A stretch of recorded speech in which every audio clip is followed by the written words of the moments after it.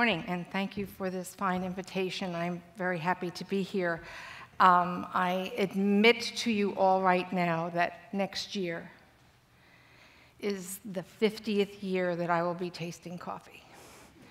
In June of 1965, I started my first job at General Foods, which is now part of Kraft. And after a short time became a coffee taster and a coffee trainer. And it's been a fun ride.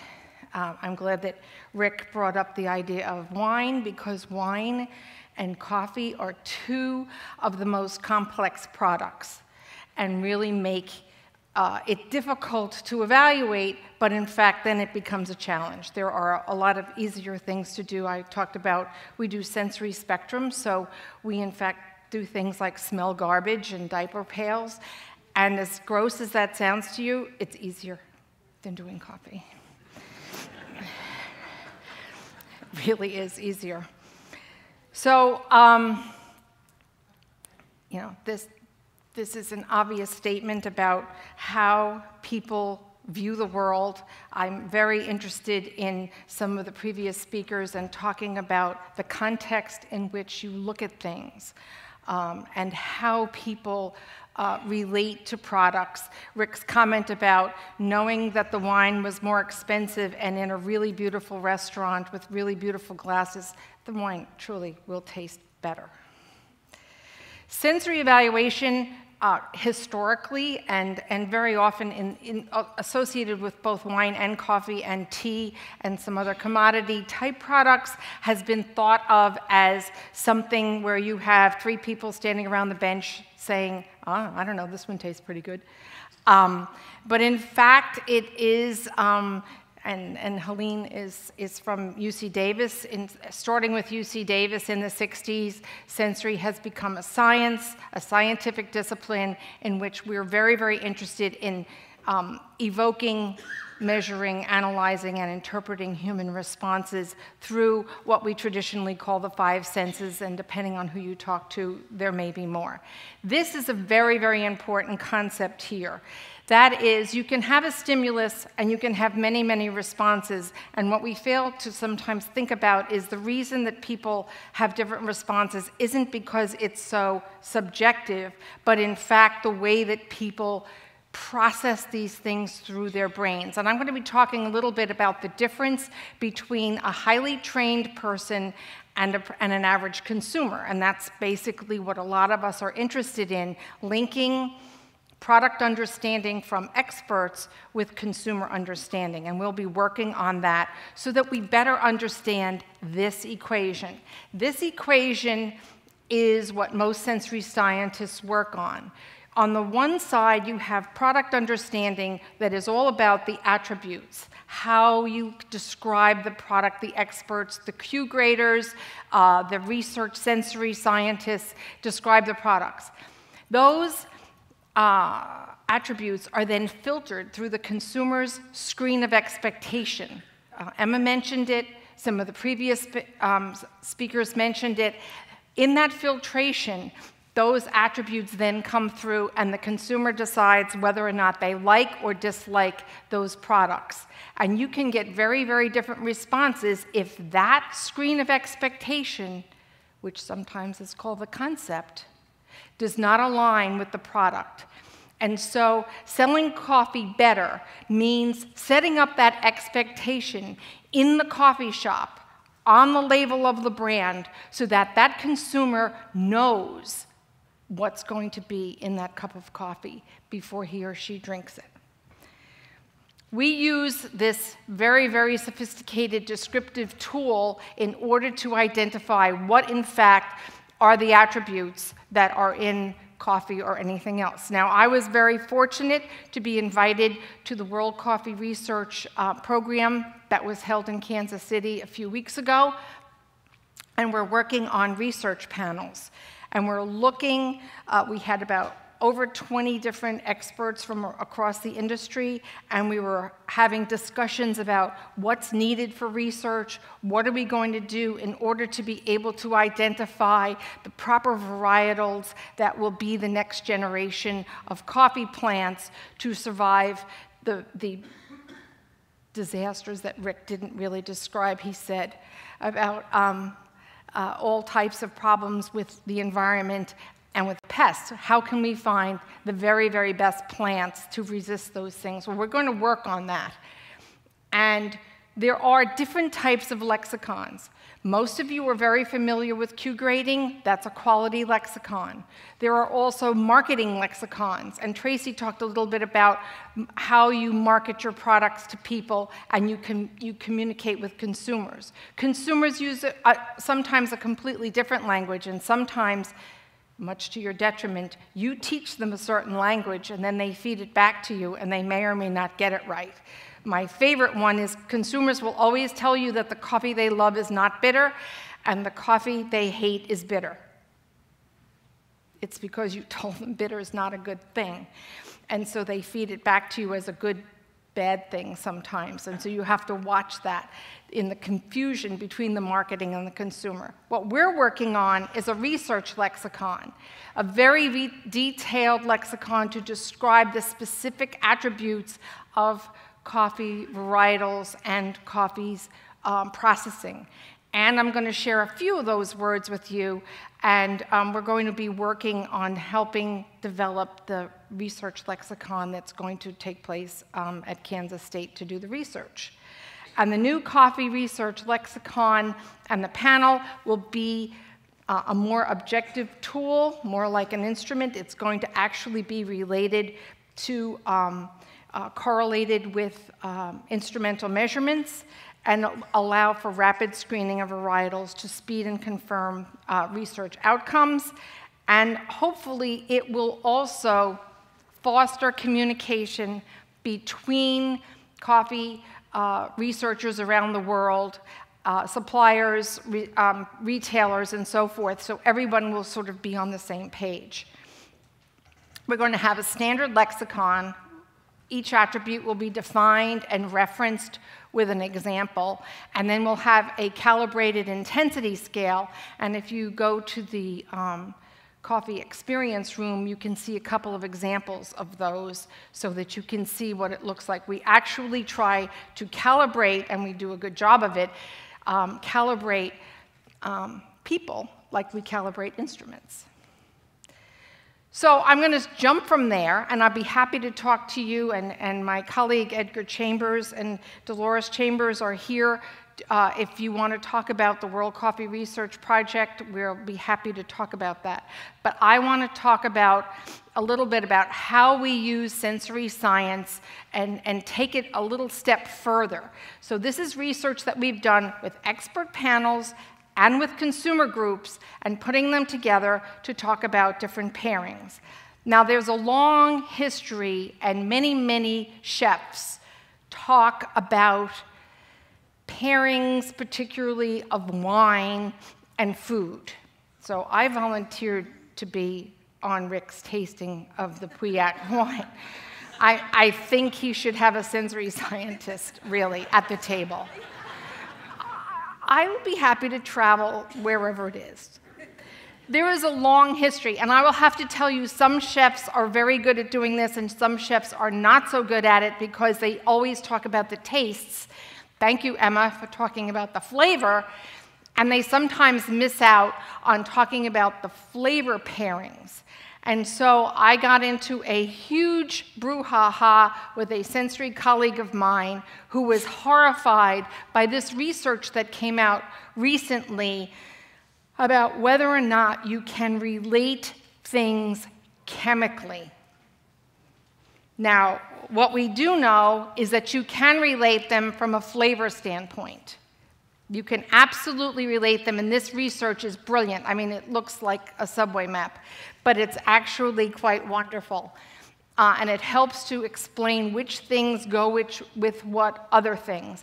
When I presented some of this research in a little bit more expanded form recently at a conference in Rio, I had a chemist come up to me right after the talk and say, I am trying to do this with chemistry, and my data's terrible. So chemically, it's not so easy to do, but from a flavor standpoint, it is. And we think some of it is overlapping compounds, but we think that a lot of it has to do with things going sort of together. So my friend Edgar Chambers and I have been working on this idea of integrity and integrating attributes, where when you talk about a product, you have the attribute, you have the intensity. You may have an order of appearance of those attributes, like the finish of wine, and also how much time some of the flavor notes last. You then have things like how harmonious are they, how much balance is there, how much blend is there, and really, very importantly, how much authenticity or fidelity. Edgar and I worked on a project tasting gelato in Florence. I know, feel sorry for me. We could have been visiting David instead of tasting gelato, but we tasted gelato, and when you taste a gelato that says that it's fresh apple gelato, fresh pear gelato, and it tastes like artificial Jolly Rancher apple, not so big on the authenticity part. So we're looking for this holistic integrity when we work on products.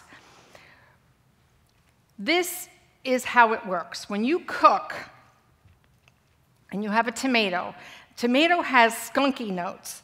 And why you put garlic and onion with a tomato is because the skunky notes of the onion and tomato work with the skunkiness in the tomato, and together they produce less skunky flavor and more garlic, onion, and tomato.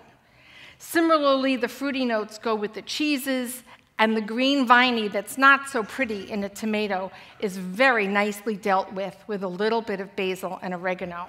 Similar with an apple. Apples are woody. They have apple flavor, but they have woody flavor. So what do you put with them? You put some vanilla, and you put some cinnamon, and those things tend to go together and cover over the woodiness of the apple and make the pretty things show. There's a reason why there is no such thing as raw garlic ice cream. Oh, you think that's now why? Why not? Because they don't go, because the dairy and the raw green garlic, not a good thing. Okay? My favorite example is drinking whole milk with tuna salad. Okay, what happens is there's something about the dairy and the fat together that draws out the metallic, tinny flavor of the can from which the tuna came. And it goes, and it just brings right up that tinny flavor in your mouth, and you're like, this was not a good thing. So drink wine or beer with your tuna. For the pairings, I'm going to show you two sets of data.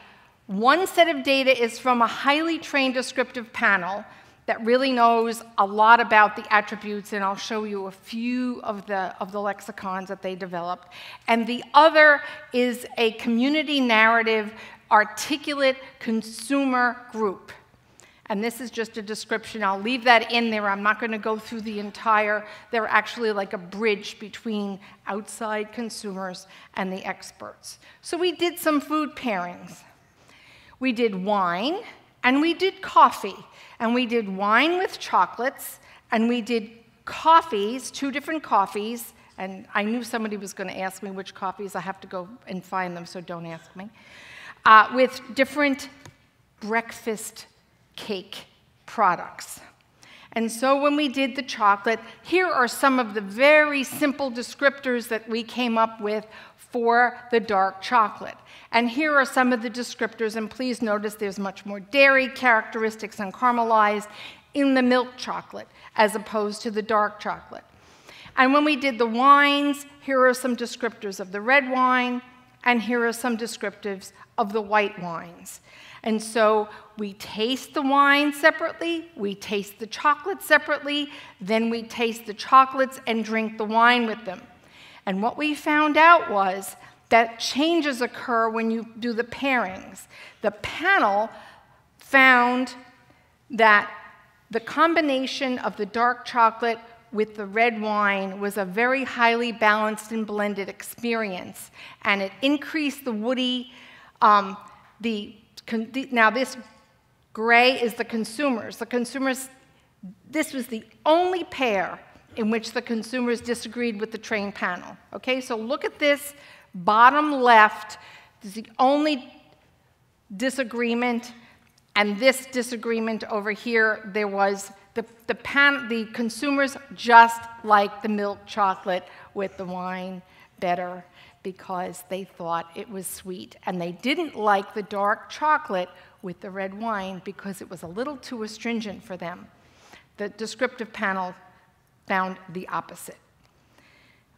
So here's what happened with the chocolate. With the white wine, the consumers agreed with the trained panel that the dark chocolate with the white wine was not a very good idea, and everybody agreed that the white wine with the milk chocolate, which was a much better pair. Now we get to coffee.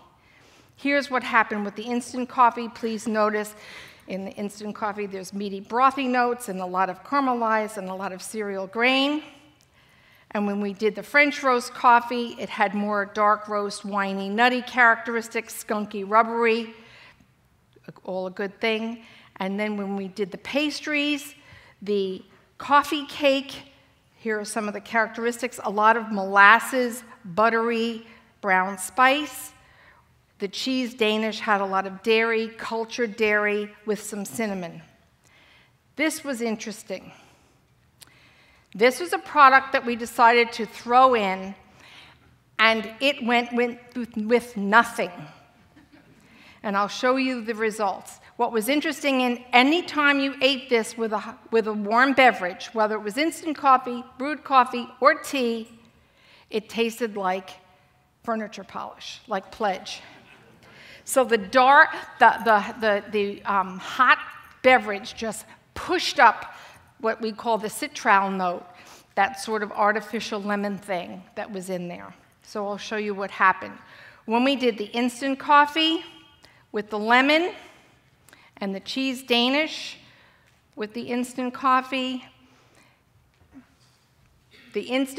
went better with the cheese Danish, according to the experts. The experts did not think that the lemon donut, and I said it was not a very successful entry, and our consumers agreed that the lemon donut was not so good, but the cheese Danish paired with the instant coffee. A lot of it has to do with some of the brown notes going together. When we did the French roast coffee with the pairings, here's some of the descriptors, and here's the results. Not a very good pairing. The lemon donut just wasn't going to make it. Whereas in the coffee cake, which has a lot of brown, chocolatey, buttery notes, it went very, very nicely with the French roast coffee. And both the consumer group, which is the gray evaluation of a good pairing, and the high balance and blend from the trained tasters. And so the overview of this whole thing was that certain products do really, really well with others. And sometimes you can, as is in my example of the apple and the tomato, you can almost guess. When I cook, I taste what I start with, whether it's the meat or the vegetables or whatever, and I can almost anticipate what is likely to go with that based on some of the flavor characteristics that are there. And so it becomes fairly obvious which things go well together. One of my thoughts is, as you think about selling coffee better, is wouldn't it be cool to have products in a coffee shop that in fact were appropriately paired with certain types of coffees or coffee beverages?